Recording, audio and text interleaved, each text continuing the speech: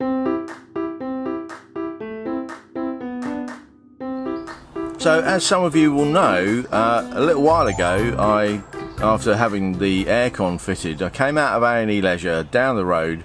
There were roadworks being done, so I was sort of pushed over to one side, and the mirror actually caught a branch of a tree and really whacked it. I was doing about 20-25 miles an hour, and it really whacked it in, put a hole in the mirror cowling, and I reported that on a vlog, as we do, and some very kind people, you guys, suggested that I should buy some mirror protectors. I went for, well, I found some online for about £120. Other people suggested that I should go for the Milenco for about £50, £60. So I found them online at Amazon for, I think it's about $58.75, something like that. I'll put a link in the description below, so that you can go and buy those if you want to. I will say all the links to things that we have and we own and we recommend are affiliate links. So Amazon will pay me about 2 pennies every time you buy something, or I don't know what it is. They pay me a commission, as with all affiliate links. But I've got them. I've actually put one on. I haven't clamped it on yet, but I wanted to make this video of putting these on. But I wanted to show you the quality of them. Here is the near side one. So that sort of clips over, and there's this bit here which actually you need to force past the lip, and that sits there, and the clamp, this clamp goes on this side like so. So that, and there's 2 screw holes there and there. But the instructions for fitting them are actually on the outside of the box. So the instructions are: 1, get the thing; 2, clip it over, and you'll see that's where you need to force it over the edge of the mirror. 3, push it on tight. 4, put the clamp on, and then use a screwdriver to screw it together. 6 6 is not really instruction, it's done. So but it nicely balances the box up with 6 on, so I don't blame them for putting that there. But as for the quality, they look and feel pretty lightweight, and maybe that's a good thing. They are very flexible, and I think that's probably supposed to be.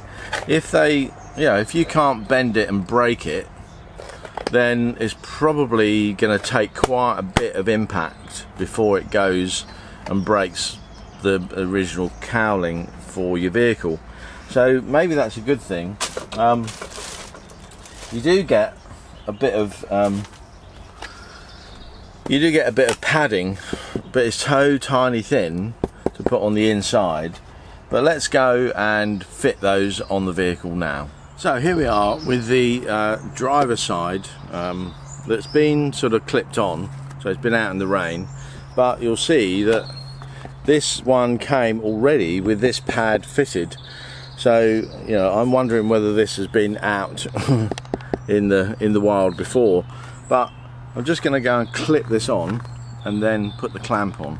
So you see it comes with one for each side, and there's this lip that goes on around there, but I simply sort of push on. That sort of really needs a bit of a push to get that on there. Then that's fixed on. So what happens next is that this clamp goes in here, and there's 2 screws that go, one at the top and one at the bottom.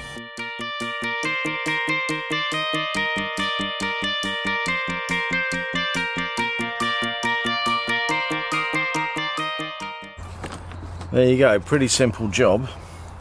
And that's the first one fitted, and you'll see it stands out quite nicely, although I think it's going to really show up the marks, and maybe getting the white one wasn't such a great idea, but I think it does stand out and they look pretty smart, I think. Let's fit the other one. So here we are. This one doesn't have the little protector pad on the inside, so I'm just gonna, that's a simple sort of peel off and then stick that on the inside there, about the same place as the other one that came with it already attached. As I say, you know, I think maybe these have been out to a customer before and they'd return them after sticking one of the pads on and seeing that the pads actually weren't that thick. Maybe. But again, this is going to be sort of fairly simple to fit. It just goes on.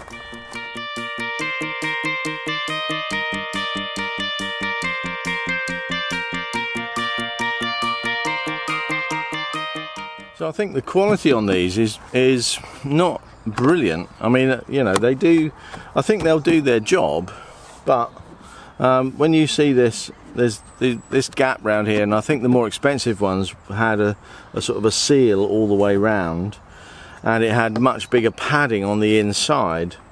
I know rain will probably get in to these gaps here, but it will obviously run downwards, and it does have a sort of drain hole in the bottom.